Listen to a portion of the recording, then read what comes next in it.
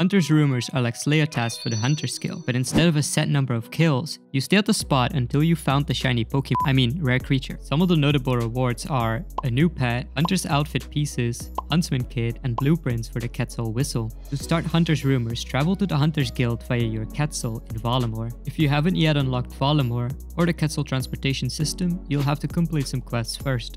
Once inside the guild, head downstairs and speak with Verity. Afterward, you're free to get a rumour from any of the Hunter Masters. There are 4 tiers: Novice, Adept, Expert, and Master. Once you have a rumour, hunt the creature until you get this message in your chat box. Be sure that the loot from the rare creature is in your inventory. Return to the Hunter's Guild to get your reward and repeat. Now I'll be honest, this isn't the best XP for Hunter, but it's fun and the money is pretty good. In 1 hour of doing rumours, I completed 5 tasks, gained 47k experience, and made 340k. Most of that money came from selling Quetzal feed. I also unlocked the Huntsman kit, which stores some of your equipment. Once you have 10 rumours completed, you get a blueprint for the basic whistle, which can teleport you to the Hunter's Guild. It holds 5 charges and needs to be recharged with Hunter rewards. You can upgrade the whistle via enhanced and perfected blueprints, a reward from loot sacks.